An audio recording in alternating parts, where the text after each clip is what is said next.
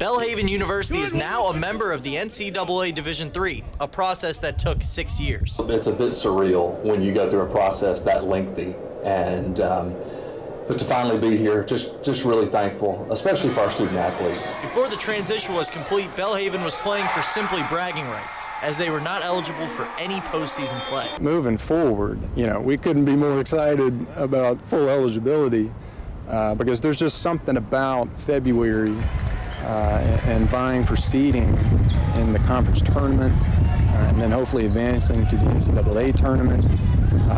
It's just a really exciting time for the university. Just like everybody in the athletic department, I was really excited about it because kids want to compete. That's what they want to do. And whether they're playing for a Super Bowl or out in the backyard, young people like to compete. But the more they have to compete for, there's just a little something extra to it. And they're going to compete a little bit harder and have a little bit more juice in them. And we're excited about that. To finally go out there as a full member with that NCAA tag on us is something special, and it's a really big deal. Being able to play in the postseason is a large part of the transition, but it's not the only upside. We think it's going to help a lot with recruiting, and it's going to give us more of a purpose. Instead of trying to keep teams out of the conference tournament, we're going to be playing for a spot ourselves, hopefully. It's been the right journey. It's been a good journey. It's been a tough journey, and just really glad to be on this end of it, frankly. Nick Niehaus, 16 WAPT Sports.